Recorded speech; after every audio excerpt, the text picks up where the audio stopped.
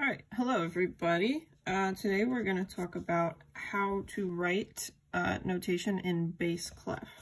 Okay, so we did our treble clef yesterday, so it's not going to be too different. We should still be comfortable with this, but now we're just going to switch it to a different clef. So most of you probably know that bass clef is used for lower voiced instruments. Some examples would be like the tuba, bassoon, euphonium, etc. Okay, so let's start off with how to draw a bass clef. So first thing we want to do is we want to find the second line from the top, and that's going to be this line right there. Okay, so go ahead and just draw an X on that line for me. Okay, all right, cool. Now what we're going to do is we are going to draw a dot on that very line.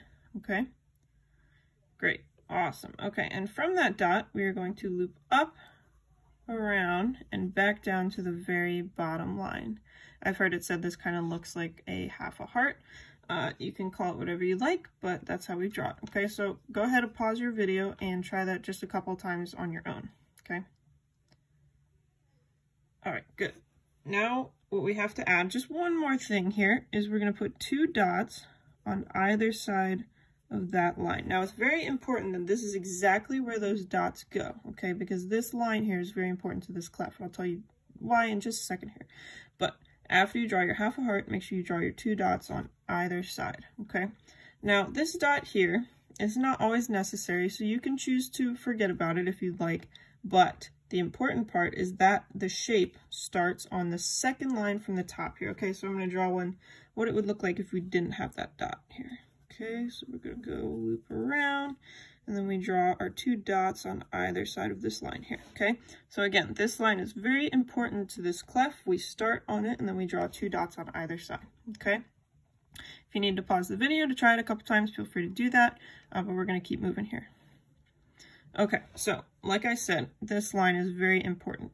That's because this clef circles around the note F, okay? So this second line from the top here is an F. Okay, go ahead and write that in on your staff paper, please. We have our F here.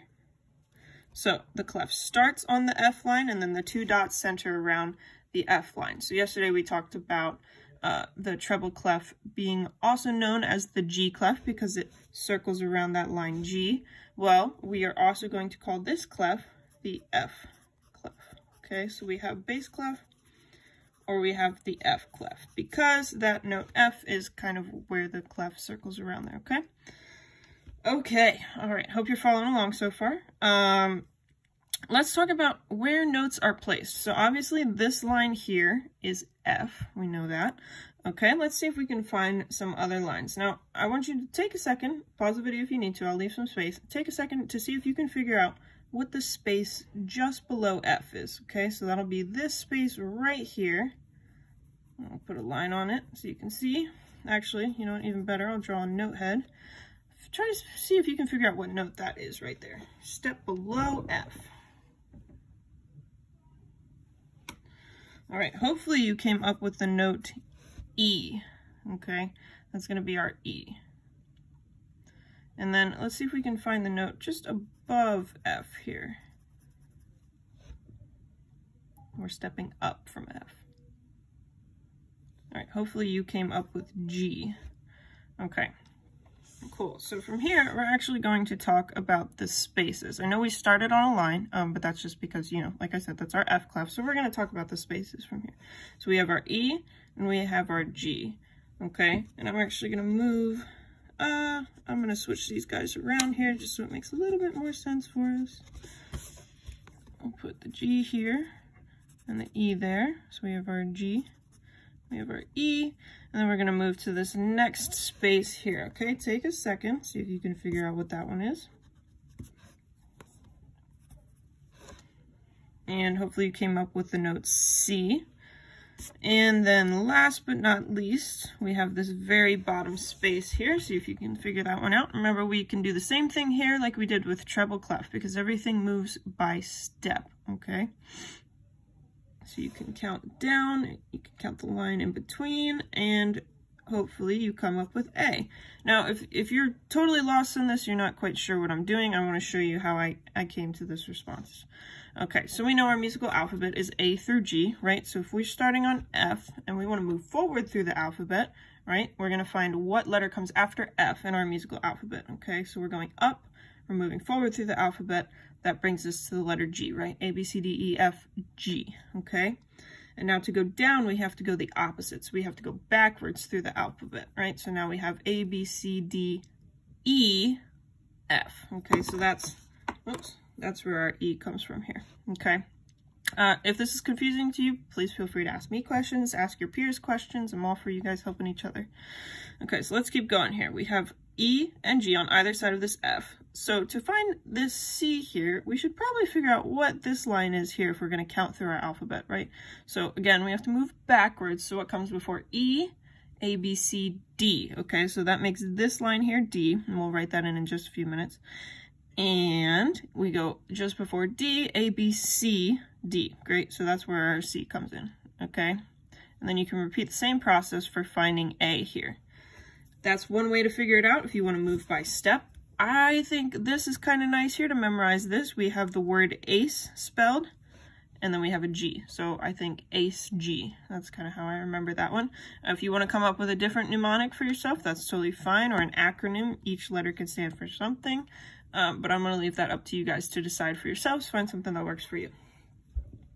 Okay, so now we've talked about our spaces. Let's talk about our lines. Okay, so obviously we started here, right? This is the F clef, so we're going to start with F. Let's move up before we go down. We'll fill in the rest of the spaces after we go up. Okay, so let's repeat the same process. And this right here is going to help us out a little bit. So if we're going up, we're going forward through the alphabet. We know this space here is G, right? And we have it written right there. All right, so when we get to G, we have to go back to the beginning of the alphabet.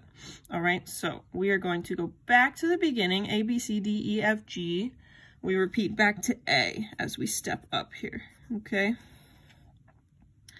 All right, so there's our very top space and our second to top space. Now we want to figure out this middle space right here. So again, let's go through our alphabet, A, B, C, D, E. That would give us this space right here, right? And we have that written in already. And then before E comes D. All right. Next one, we're going to skip this space, which we see as C here. You can find that with your alphabet method. And we go to the second line here, and we get B. Okay. And last but not least, we step down again. We have A. We get to our very bottom line. We skip A, and we are at G. Okay. All right, a good mnemonic device for this one, or I guess rather an acronym, is good boys deserve fudge always. That's the one I always was taught, and it's kind of catchy. So if that one helps you, please feel free to use it. If there's something else you would like to use, absolutely go ahead for that one. Okay, so now we have our bass clef diagrammed here.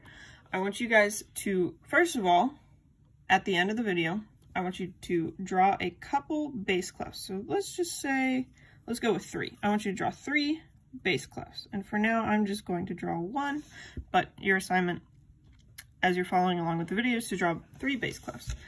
All right, here's your next assignment. I'm going to draw a line, or sorry, a line. I'm going to draw a note head. I'll draw 3 different note heads here, and I would like you to identify the note under the staff. Okay, so we'll go here, here, and here. Okay, so what you're going to do down here in this space is just write the letter name of whatever note you believe that is, okay? All right, and then once you're finished with that, that was a poor bass clef. See, it didn't quite touch the top line. We always want it to touch the top line, so I'm going to fix that. Make an example of myself there. Start on the F line, loop up, come back down. There we go. That's better. Okay, and now we're going to do the opposite. I'm going to give you 3 note names, and you're going to try to find those on the staff. So we'll start with our F. Let's do G. And we'll do the upper G since you know there are 2. And then let's do F. Oh wait, we already did F. Whoops. Let's do D. Okay? All right, so I will make space for you guys to submit this. You can submit it through Blackboard, and let me know if you have any questions. But that is our intro to